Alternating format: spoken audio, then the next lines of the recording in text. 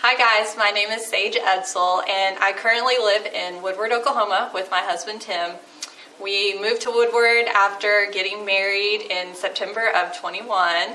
And a little bit of backstory about me. I grew up in Derzett, Texas, which is close to Perryton, Texas, if you guys are familiar with that area of the Texas Panhandle. I have loved art ever since I could remember. In kindergarten, I was drawing unicorns with horns the sizes of witches' hats. So very unproportional, but I have grown milestones from those unicorns. My mom was really instrumental in pushing me to pursue my artistic side. We would do arts and crafts at home, and she would always encourage me to continue drawing.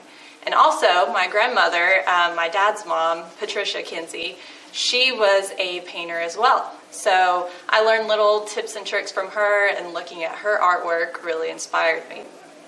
Fast forward a few years, I ended up graduating from high school from Allen Clio, so local to the area, and then went on to pursue a Bachelor of Fine Arts at Oklahoma Panhandle State University. So I actually didn't have any art instruction in high school. I went to a bunch of small towns and art was just not one of those classes that were available at the time.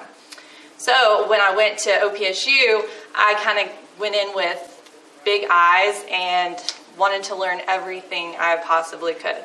And I certainly did. I spent 5 years out there at Goodwill and got my degree, like I said, in Bachelor of Fine Arts, and I had an emphasis in drawing and painting, and also got a minor in education.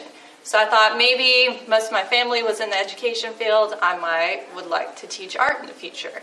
And I had several professors there that encouraged me so much, and I love each and every one of them from the bottom of my heart. Yvonne Sangster, Brent Shoulders, Brian Test, and Larry Wiggins, and also David Elder have been a huge part of my artistic career and continue to be a big part of my life now. After OPSU, I was a little unsure of where I wanted to go with my artistic career, so I started looking into grad school. And I decided to attend grad school at West Texas A&M University in Canyon, Texas. Spent 2.5 years there, learned a whole lot of other things that I hadn't learned previously at OPSU, kind of opened my eyes a little bit to a little bit different part of the art world. And I had some great professors there as well. John Rivette, he was my advisor, and I had many classes with him. He actually encouraged me to teach a couple classes as a grad student, so I taught Drawing 1 with John as my supervisor. Got to know a bunch of great people out there in the Texas Panhandle, and after I finished with my master's degree in December of 2019, I actually applied for a job at the Panhandle Plains Historical Museum, right next door, right on the campus of WT, and was accepted at that job. So I started working in February of 2020 at the museum there in the education department. So that was a great experience. We got to travel to a bunch of schools in the Texas Panhandle, teach kids art, some that may not have had art classes available to them. So I felt a special connection with those kids because, you know, like I said, growing up, I didn't have very many at all art classes in high school. So we would bring a trunk full of art supplies to the kids and teach a little art lesson. And it was so great to see the kids' faces light up and say, well, I want to be an artist like you when I grow up. And so that was a great experience, loved it, spent, I think it was a little close to 2 years there at the museum. And then my husband and I got married in September 21, like I'd mentioned, and we moved to Woodward, where we currently are now. I continue to paint and draw and just keep art a part of my life. I am working at a little place in Woodward right now where I currently have my art on display. I still love acrylic painting. That was one of my first loves from way back. I think it was my freshman year of high school that I actually did my first acrylic painting. So still doing acrylic painting, still drawing. So currently I've been inspired by photographs from my grandma's collection, and they're very old family history photographs.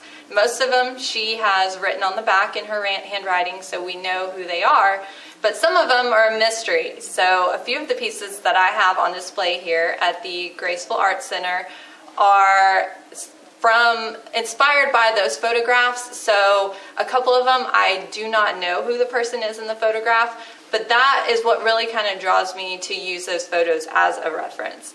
Because once we pass on and pass those photographs down onto younger generations, and there's not the handwriting on the back of the photo, so we don't know who it is, that person is kind of lost from memory. So there's no one to ask, you know, who is this person? So I'm trying to keep those people who may be unnamed alive in my photographs so they can live on a little bit longer. I think all of the paintings I have here are acrylic at the Graceful Art Center, and most of them have a little Western flair to them. So I didn't grow up in the country, but I grew up with a dad who was into cattle. He still has cattle, and now my parents live out in the country. And a few of the photos, or a few of the paintings you'll notice, also are of cowboys and that sort of nature. So those actually come from my husband's side of the family, and I've pulled photos from his grandparents and used those as reference for my photos. Now, some of the photos I'm using as reference are black and white, so that kind of opens a whole new spectrum of problems, because then I have to go in and choose the color palettes, which may or may not be correct. But that's kind of the fun part of it, getting to use my artistic license and add color where there was not color before. So thanks for listening, guys. I hope you'll stop by the Graceful Art Center in Alva and check out my new work. And you can also find more information about me and check out some more of my other pieces on Instagram. If you're on Instagram, it's sage.edsall.art. So go check that out. I've also got a Facebook. It's Sage Kinsey Edsall Art and Photography. So go give me a like, make sure to follow, and I can't wait to see you guys interact with my art page and come see my new work here at Alva.